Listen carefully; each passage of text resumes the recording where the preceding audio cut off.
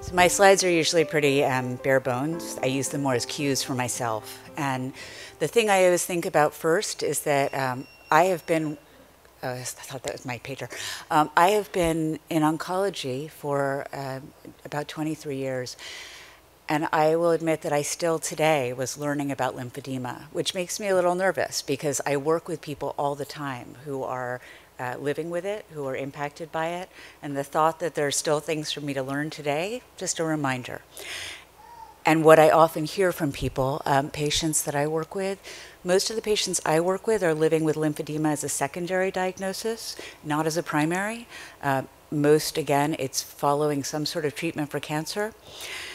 What they often tell me is that they didn't know about lymphedema, hadn't heard about lymphedema, and didn't realize that they were at risk until the moment that they were diagnosed with it. And part of that, I think, is that we do, even if I know sometimes it's been shared at the moment of discussing possible complications or concerns, but one of the things I think is incredibly important with any illness, chronic or acute, is the way we process information when we are under stress. And this is something that not only do I know from studies, I've lived it myself, that if you go to a stressful doctor's appointment and you're listening to lots of information and you're focusing and you're concentrating so hard and you're taking it all in, you can walk out the door and 5 minutes later barely remember what you've been told. Often also you misremember. You think very much that you remember exactly what was said to you, but you don't. And again, I really had a friend once test me. She challenged me because I thought I could do it, and I did terribly. So the other piece, which for me was true, is that I think when we first hear about things, we make our own associations. Wherever we go in our own head, often I think we look for explanations. We look for what we did to cause something. We immediately start thinking about what could we have done to prevent something and start worrying so far ahead when we might need to just focus on what the immediate next step is. Once you've grasped, let's say, what the diagnosis is for yourself, I think then the next step is how you explain it to other people. And the things that I often hear from people, the number one is saying it's not a side effect. The other thing I hear, which I didn't put in the slide, but I often hear people say to me that it's upsetting to them that they are told by a close loved one, well, you know, I know you have lymphedema, but you're so lucky it's not worse. Or just that it could have been the cancer being worse, but not. And what we talk about often, there's a breast cancer group I lead out in Needham, and this comes up a lot, is what people feel is, yes, I am lucky that my cancer is under control and that it's just lymphedema, but I don't feel lucky to have lymphedema. And that's a really important distinction. I mean, luck is, I'm going to talk about this little, but luck and all of it, it's all relative. We're not comparing ourselves to the person down the street who has lymphedema and also, like, their arms fell off. You know, that person has it worse. We're comparing ourselves to us before we had lymphedema. And it's not as good once you've got this thing to deal with. The second thing is that chronic illnesses do not look the same one day to the next. So I have lots of people say to me, both about lymphedema and other chronic illnesses, that they will have a day where they're feeling great or they're symptom-free. They might be getting together with a friend and that friend is saying, well, you look great. I'm so glad this is behind you. It's so good to be so done with it, you know. And in those moments, nothing is driven home more than the fact that you're not done with it. And that 2 days later, you might be dealing with symptoms again. And that this person, because they're seeing you in this window, doesn't understand that this is chronically affecting your life. It may even be chronically affecting how comfortable you feel making plans. And that's part of what, again, just looping through the things that people tell me. So they say, well, I'm home. I'm not having symptoms. I'm feeling fine. My friend says, do you want to go to this swing dancing class? Whatever it is, something active. And what's going through their head is, I do want to go, but what if that's a day when I'm having trouble with my symptoms? And, oh, you know, I have to pay in advance, or will my friend be disappointed I have to cancel? So it's always, even when you're not impacted in the moment, I think for most people, it's still impacting the way you feel about being able to approach your life. Somewhere along the way. So this is what I think of as somewhere along the way, there's a couple of things we might encounter. You may also encounter joy, amazement, appreciation, and gratitude. I will say up front, one of the things I most love about my job, and I really love my work, is that I get to see the most amazing moments sometimes in people's lives. I see loving families. I see caregivers who are extraordinary. I see patients who are extraordinary. But I also see that there's a tremendous amount of grief, and it's something that we tend to associate with death. But I actually think grief is something that we often feel when we are experiencing the loss, or let's say the death, of an image that we had of our own life. The way we might have imagined ourselves, again, the person we were before we had this diagnosis, or the life that we imagined afterwards. And if, for instance, you are, there is a woman I work with who's a very active, she's always been a marathoner. And for her, this has really been a struggle, to lose this vision of herself as someone who's just bursting with health and able to run these long distances and no concerns. And there's some grief in that. It doesn't mean that she will always feel grief about it, but it does mean in that moment when you're changing this vision of yourself, I think you are entitled to have some grief and honor that vision of yourself. The other thing I think a lot of people run into, which is not probably acknowledged enough, is anxiety and depression. And the reason I choose these two, and I like to point them out, I listed here what I think can lead to some of these things. For me, the biggest is uncertainty and loss of control. I personally find that very agitating, so I assume other people do, but discomfort and pain, of course.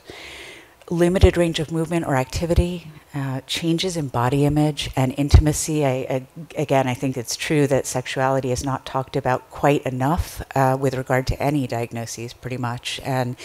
But certainly with lymphedema, that comes up. And it affects how comfortable, how confident you feel, how easily you can move. And who wants to stop in the middle of a really intimate moment and be like, hold on, that hurt. You know, it's, it's not good. So anxiety and depression, what I would say is, the things to keep in mind, often people say to me, I am very anxious, or, well, yeah, I'm probably depressed because I wake up and I cry every day for the first 10 minutes of my day. I'm not exaggerating, by the way. People do experience this and say to me, but it's okay because I'm gonna adjust. And I understand right now this is circumstantial that I feel so anxious and depressed, and I'll get used to it and I'll feel better. What I always say to them is I do have a bias about this, which is if you are, my bias is actually that I don't believe in unnecessary suffering. And suffering to me is not just physical pain. It's emotional, it's psychic, it's spiritual pain. And when you're suffering and you're saying to yourself, well, eventually this will get better, the truth is it might. It really might get better on its own. But in the meantime, I watch people suffer, and I wonder if maybe there's more that could be done to help them get out of that. And also, I think when you are depressed or you're feeling anxious, it's much harder to do the things you need to do to help yourself heal and move forward. When you're depressed, it's pretty tempting to just get into bed. If anyone here has ever experienced what I would think of as a sad depression, you kind of just want to go to bed and like shut the world out, and that makes it hard to do your physical therapy. That makes it hard to eat right because you don't want to get up and make good meals. And you can also have an agitated depression where you're just pissed off all the time. One person said to me, I hope no one's upset by this, said to me, I'm basically fine, but every day I feel like punching my husband, and that's really new for me. And I was like, oh, that's really, we have to talk. So that was someone actually who ended up using antidepressants for a while, and it got her over a period of time during which her fury at this experience, she had recovered wonderfully from breast cancer and then started experiencing lymphedema, and was so angry, I think rightly so. She was like, you know, I just, after everything I've been through, this doesn't seem fair. And kind of agreed. I mean, it's not. Nobody wants it. So the things to take care of yourself: education and information, I always put first because I really do think knowledge is power. I will freely admit I went into this field because of a family member having cancer and wanting to feel that I would never have a loss of control or knowledge again, that I would always know everything and I'd be totally in charge. It hasn't worked at all. Yeah, see, he already knew. But it's true that it does make me feel better all the time, that I feel that I can have access quickly to information, and that I know about how to make sure I'm getting good information. And that's really important, by the way. I always say this to people, don't just start going all over the internet, and don't go to whatever Facebook group you find. Find the one that somebody else has already told you is pretty well run, or that somebody's moderating it. I say this partly because you never know. If you join a group and there's nobody overseeing who's in it, you actually have no idea who's posting, if what they're saying is accurate, if they even have lymphedema. I say this as someone who moderates some online groups, and I do sometimes see people with good intention posting real misinformation. I mean, posting something that's going to scare everyone else in the online room. It's good to have someone there who can clarify when that happens. So find your good resources. I think today you're getting a lot. Psychiatry, counseling, support group, and peer networks. I think of those all as sort of a bundle. Hold on, just checking time. How much time do I have? Like 4 minutes? Oh my God. All right. So see a psychiatrist. No, psychiatry is pretty much, if you think you might need meds, that really is what I could have one slide. I do, again, even though I'm a social worker, I'm all about like talk therapy. I actually believe a lot in psychiatry. I think sometimes you need medication to help you get to that place where you even have the peace of mind and quiet of mind to talk about what's going on. Counseling, that's more what I do, but I also include spiritual counseling in that. I think for a lot of people it's incredibly important to stay connected to their faith community. Support groups and peer groups, I think support groups are wonderful. I really do. I love running them, and I love seeing what people get from them.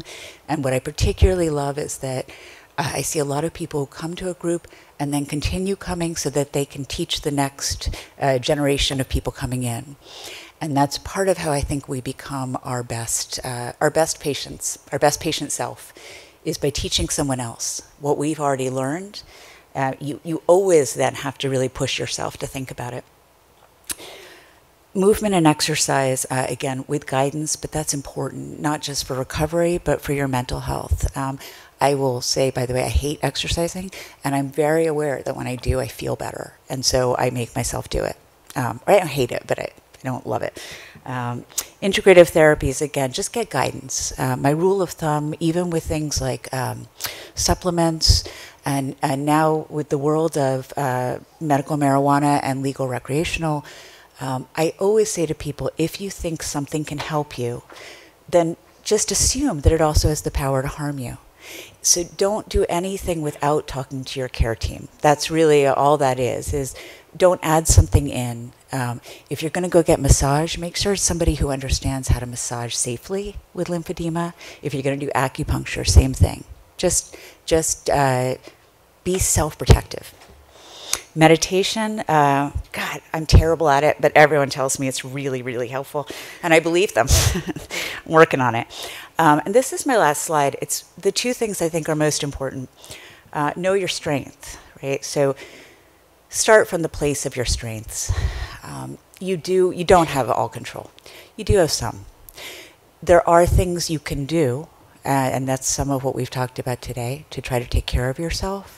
There are things you can do to try to be preventative, and you can be more of a, I think of it as a take no prisoners approach to life, which is, if there are people in your life who are incredibly toxic and every time you're with them, you're like, why? Why do I do this to myself?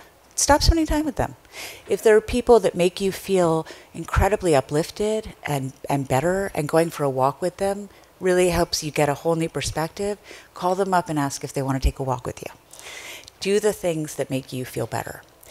The other piece is you really are the most important member of your own care team. That's sort of the premise of patient-centered care. Nobody knows you as well as you know yourself. I can guarantee that. Even if you're the person who 20 times has come in and said, I have a headache, I think it's a brain tumor, there's that, yeah, we've all done it, come on. There's those moments where you say, I have an ache or a pain, and I know that that's normal for a lot of people, but not for me. And that's when you call your doctor. Or if there's some side effect they've told you to watch out for and you think, I'm feeling it, but I kind of don't want to be feeling it and I really want to pretend it's not happening, call your doctor or call your nurse or call your physical therapist, whoever it is. Be a squeaky wheel and never be afraid to ask questions. Never be afraid to ask for help. And I'll certainly say never be afraid to ask for a social worker because, you know, we're awesome. Yeah. Anyway, thank you.